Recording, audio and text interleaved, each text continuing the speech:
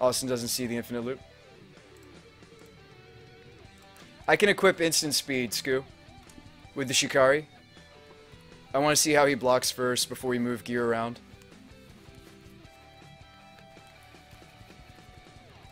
Shikari lets us do all sorts of bonkers things, Skew.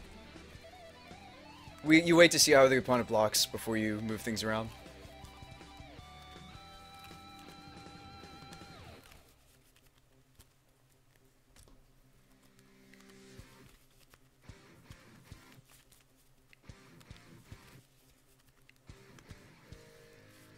There's more to it than that, Skew.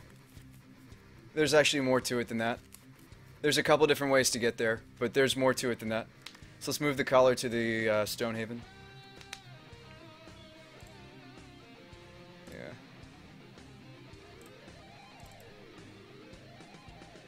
Well, I don't know.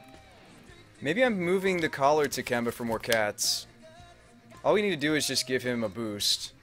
I just want him to deal more damage. I mean, I can put him to 2 here. I can put him to 2 if I move the collar. This seems fine. This seems fine.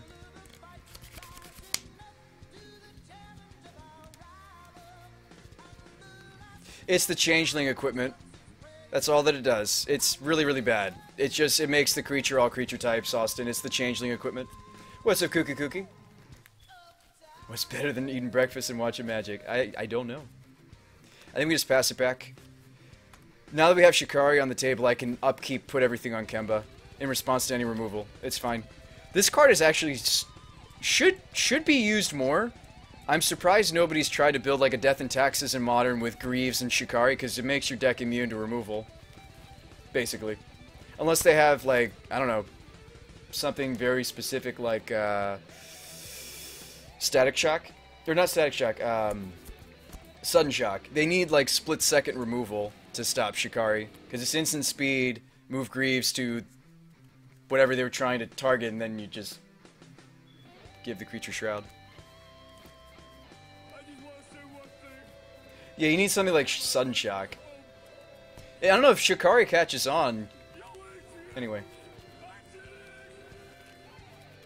So he's just hitting us for a bunch. But I'm not dead. It was only like on 10 counters, right?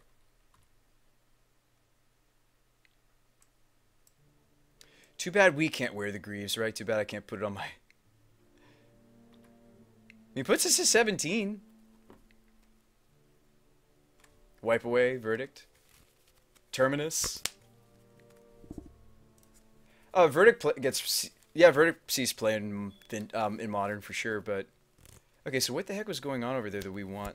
Like, he had a lot of removal. I'm interested in another Shikari, or just core Firewalkers that are naturally resistant to the red removal.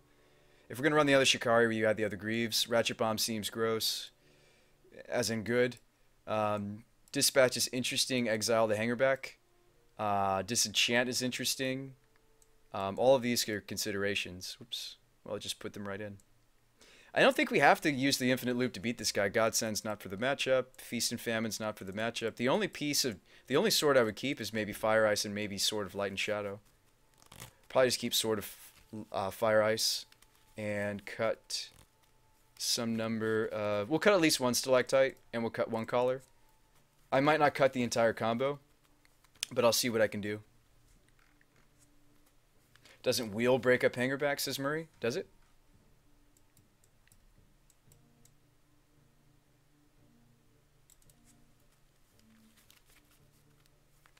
Yeah, Shikari Greaves is infinite protection from targeted removal.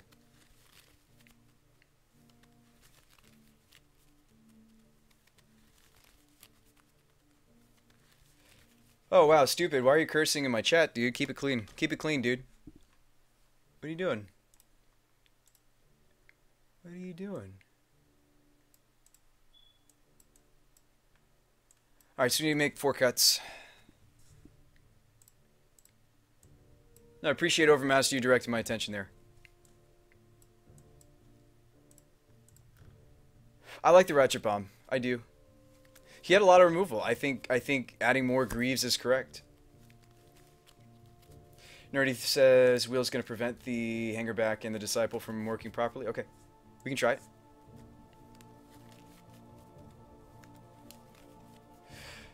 Are there any ever infinite combos than Pod Collar Stalactite?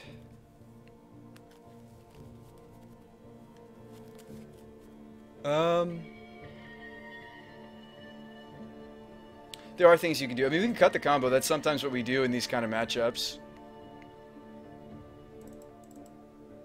If we have a lot of sideboard cards we want to bring in, you have to cut the combo. And then that also means trimming mortar pods.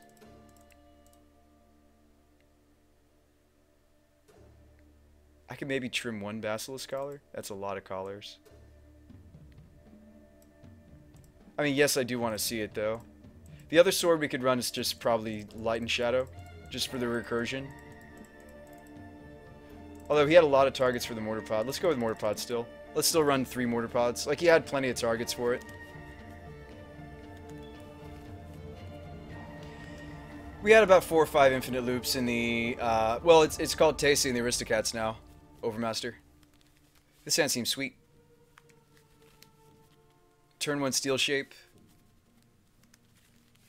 Yeah, this hand seems sweet. I mean, we get to draw a card immediately off the Pure Steel, even if he has removal. Like, I get to play Paradise Mantle before he gets priority. I mean, obviously you can always counter Pure Steel, but that's not what the opponent's doing. Looks like he's just got a lot of red removal. Maybe there's Dispatch in there, too. We'll see. Flux says how many equipment are left in the deck now. Oh, still a lot. I rarely trim the mantles now, these days. I usually stay on at least 3. Paradise Mantle. Alright, Bauble. Okay. Okay. Okay.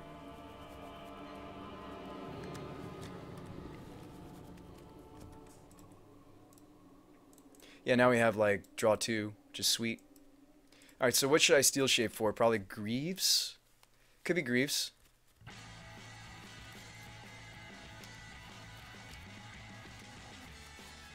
Could be Greaves. I'd like the collar. It might actually be Mortar Pod because he's probably going to toast my Pure Steel. At least having Mortar Pod would mean I have another threat that I can put the Basilisk Collar on. Granted, it would be... It really needs some other equipment first before this is actually a threat, but... Or you can just snap off Fire Ice, you know? There's 3 Greaves in now, so there's a decent chance we draw it, naturally. I think it's either Pod... I don't know, he's on 0 cards. He's drawn off the top now.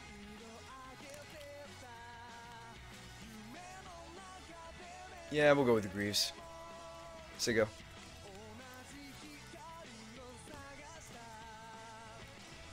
He is indeed hellbent, yes. Okay. He might not crack both baubles because he needs to keep Metalcraft. We'll see if he cracks both. He will crack both. I think it's correct to crack both, by the way.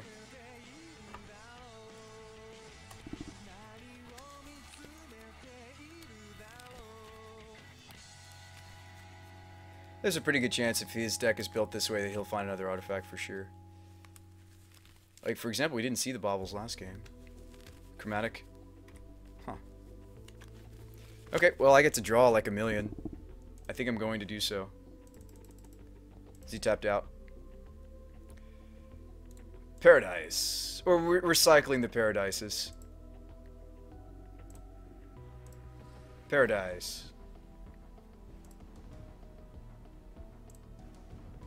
Paradise. If I draw Mox here, we get to do some really nutty things, but the odds are low that we draw the Mox. Paradise. Draw another card. Yes. Ooh, we drew the Mortar Pod. Okay. So we'll move this to him. I could move all of them. Why not? By the way, this gets really nutty on Moto because each Paradise Mantle lets it tap for different colors. He's gonna kill it, by the way. But still, that was sweet.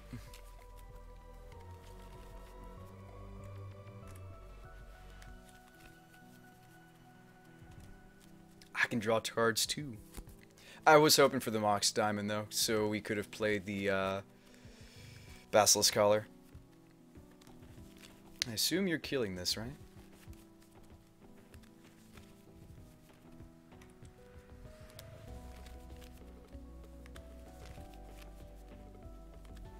Can't imagine he won't Spyrite Powerbomb. I can't imagine he's not killing the Paladin. There's no way you don't kill Paladin here, dude. You already know that I searched up the Greaves. There you go.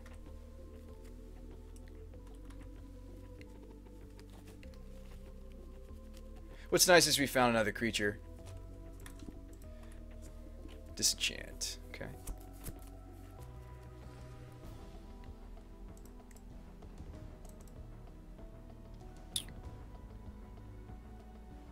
Still think I'm playing pod and putting a mantle on pod, and then saying go.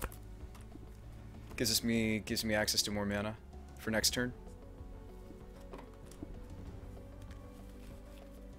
At a relatively low cost. I mean, if he kills the germ, we can shoot him, or shoot a threat. So you got 1, 2, 3, 4, 5 mana next turn.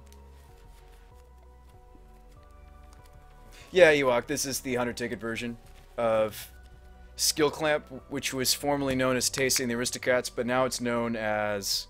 oh, he didn't do very much over there. Okay. So we play Stonehaven.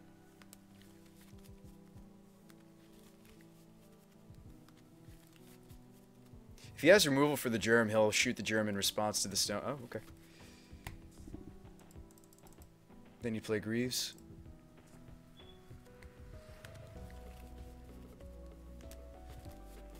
I mean, my assumption is his hand is just a whole bunch of removal.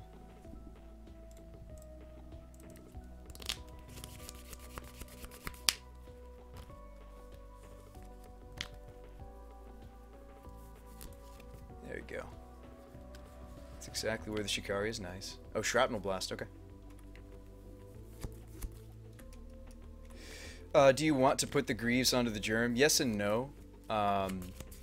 Yes, because you might have another piece of removal and then I'm kind of sad, but no, because there isn't another threat and then I can't move other pieces of gear. I'm just going to play Collar, say go. What's up, Bookworm? No, the chroma key is just giving me hell. No, it's the same camera. There you go. It's just giving me hell. Yes, you know. Same old, same old.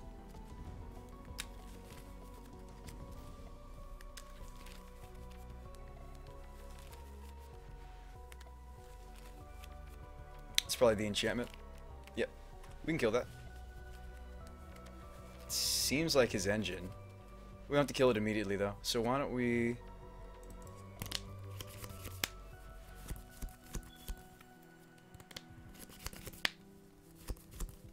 Guess we just send it back.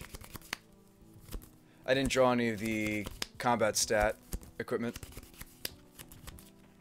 You could play out the bomb. I'm not sure what I'm putting the bomb to. We saw various sized permanents last game.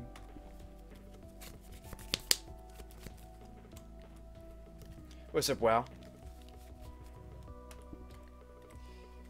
Eh. Just don't have Chewy.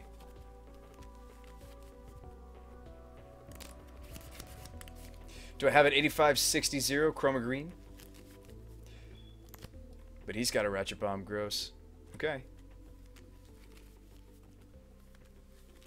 I mean, I would Ratchet Bomb for 0 here.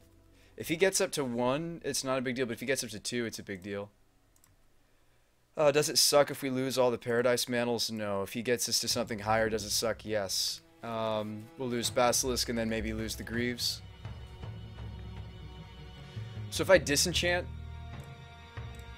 he'll react by popping and activating Furnace Celebration. Oh, no, he doesn't have enough mana to use the Phyrexia's Core. Excuse me.